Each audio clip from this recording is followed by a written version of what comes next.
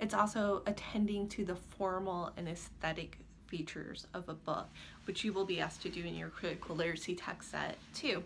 So we'll do that by turning to Where the Wild Things Are, right? The book written and illustrated by Maurice Sendak. But I do have some other books here too that I want us to look at and think through. So the whole book approach, she wants us to begin, even if we don't always do it with students, to do it ourselves when we first approach a book, is think about the sort of cover illustration. One thing you might want to do is, also at some point go through the book and see whether or not this exact same illustration appears within the book, right? Or if it's a variation of something that happens in the book, or if this doesn't occur. And what does that tell us? But the front cover, she tells us to think about the spine, the back cover, right? Back covers are often blank or not. Hardcover books, right? Is a dust jacket doing something? Is there something interesting happening on the inside of the book once you take the dust jacket off? For example, in your copies of The Crossover and Booked by Alexander Kwame, when you take off the dust jacket, you'll see that it's a basketball or a soccer ball underneath. All right, so Where the Wild Things Are, Story and Pictures by Maurice Sendak. So one of the things that you'll want to do is be able to identify the medium of the book, because mediums mean different art, right? Painting is different than drawing with painting on top. It's different than the sort of collage work, mixed media painting, and so on. So paying attention to that, paying attention to the type and font. Now, so I know that this book doesn't tell us what the medium is, so we'll look in some other books where we can see where it tells us more about the medium. But you can tell us what the sort of color schemes are, right? That's all sort of pastel, muted tones, mostly in earth tone colors, but a more pastel coloration of it. Looking closely, you can see that is sort of pencil work, right? Because we have a lot of cross hatching, and then it's sort of painted on top with watercolors. And we can tell this by looking, even though this particular book doesn't tell us. Sometimes we want to see, any sort of Caldecott winning book, which all the books I have here will be Caldecott books, but they're a good place to begin sort of this sort of whole book approach to reading a picture book. Well, that's my little book play I put in here. These are fly leaves, right? So the sort of first pages, sometimes they're blank, sometimes they're illustrated. But what does this do, right? What does this do by having all of this? It immerses us immediately into the jungle. We know the book actually begins with Max in his house, but the fly leaves begin someplace else instead. They begin inside the jungle of his imagination. Where the Wild Things Are, this is a half title page. A half title page has only the title, whereas the full title page, Where the Wild Things Are, Story and Pictures by Maurice Sendak. And here we can see our wild things and Max sort of interacting here. Okay. So what I want you to notice as I'm flipping through is less about the story and pay attention to the framing, the white space, and how it changes. Right? So we know that it begins with Max in his house. It's a story you're all familiar with. If not, reread it on your own. But it begins with him in his house, and then pay attention to how the white space disappears. The night Max wore his wolf suit and made mischief of one kind and another.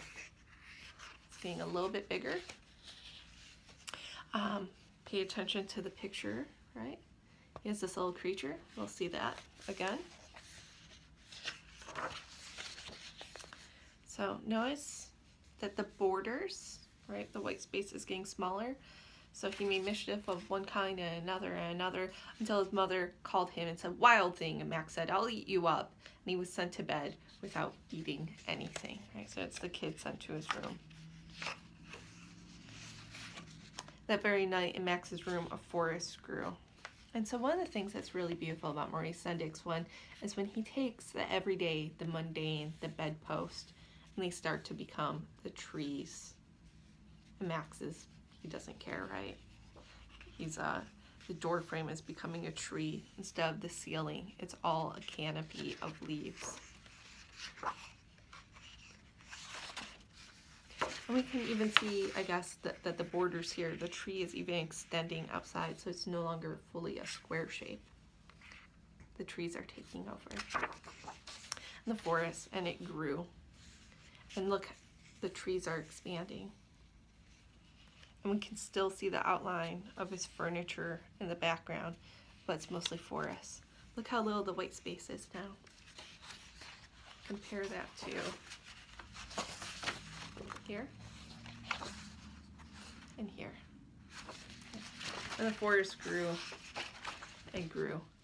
And now it's a full page illustration. Right? The white space is gone around the picture altogether, and the picture goes all the way to the gutter of the book. Now it's in the forest. And grew until his ceiling hung with vines, and the walls became the world all around him. Look, it's the world all around him. There is no more white space. There's no more of that domesticity of the book itself. And then he gets in a boat and he sails, and look, the gutter of the page is a tree. And so it's starting to expand over here. This is one of the ways that Where the Wild Things Are, look, it keeps expanding. The sea monster's taking over as he's traveling through the weeks and the days and year to the land where the wild things are. Until all of a sudden, we've always had the writing on one side, the illustration on the other, illustration across the top, and now text down at the bottom, right? He meets the wild things. And this wild thing looks familiar because this was the illustration that he drew. And we'll look more closely at the wild things in a second. All right, he came to a place where the wild things are. And they roared their terrible roars, and they gnashed their terrible teeth. And they rolled their terrible eyes, and they showed their terrible claws. But we can look closely and see that these are not really terrifying creatures at all, right? This one's wearing like a nice little Argyle sweater. They're sort of these hybrid. Their faces are so round and their eyes are round and their teeth are sharp and their claws are sharp. But they don't, the language of gnashing and roaring and terrible doesn't quite coincide with these pictures where they're still sort of pastel colored. And this one has like, well, her hair looks like mine, right? And they have chicken feet, and they're like little lions with goat parts and stuff. Right? They're not nearly as scary as the language is. And also, we know, of course, Max invented them. We know that because we saw them early on here. Right? So they're of his mind. You'll see that the white space that's at the bottom keeps shrinking, right? As Max says be still, and he takes over and he becomes the leader of all the wild things, right? He says, now let the wild rumpus begin. And then we have several pages of the wild rumpus where it's a 2-page illustration. The moon is one of the constants linking his bedroom to the land of the wild things. Although the moon waxes and wanes in size, it's something that's constant throughout. So we have several pages of this. But then he starts to feel lonely, and it's dawn, right? Connected back with darkness and nighttime, with sort of wildness and daylight with home. And so he'll sail back home, and we see the size of the pictures diminish again, right? He sails again. Now it's back to the half page where it's in the gutter and gets smaller until he's in his room. Right? And it's contained, not with the white border, but it is still contained. And his dinner was there, and it was still hot. And that the words even go onto this page where there's nothing, right? So it lets us know all about his sort of imagination. So that's part of the visual whole book reading, a sort of quicker one because I wanted to show a few other books. The Journey by Aaron Becker, which is another Caldecott Award honor book, very recent. It's sort of a grown-up version of Harold and the Purple Crayon, so that you will look. It's a wordless book. Wordless books are fantastic because you give it to the reader and you ask them what is happening, right? And so this is a whole book about her sort of boredom. You'll see the sort of sepia tone, right, which is the sort of brown color that we associate with old films, with a little burst of red. And red for her is always going to be the color of imagination. She's sort of bored. She has her scooter, a kite, a basketball. Nobody wants to play with